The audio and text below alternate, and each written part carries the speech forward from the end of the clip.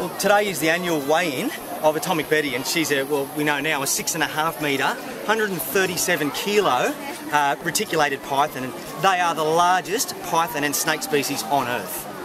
Well, the process is the scary part.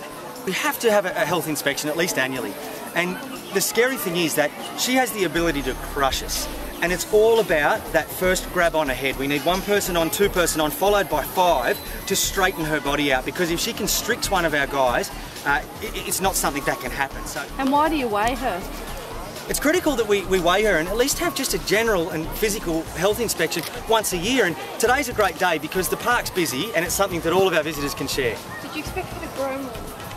It's pretty standard, the length that she's put on this year, which was almost nil. She didn't grow by a lot, and that's because we have actually stopped her from consuming as much food as she would. She eats goats, so this year she only had 3 or 4 goats opposed to maybe 10, because she was getting a little bit too round rather than getting longer, so we've slowed her up a little bit. How old is Atomic Betty now? Atomic Betty's 13. So is this about as big as she's going to get, like in length?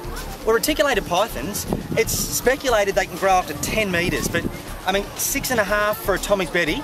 I think that, you know, by the age of 20, she might get up to 7.5 metres. So, and it's rumoured that in the wild there's still snakes 8 to 9 metres.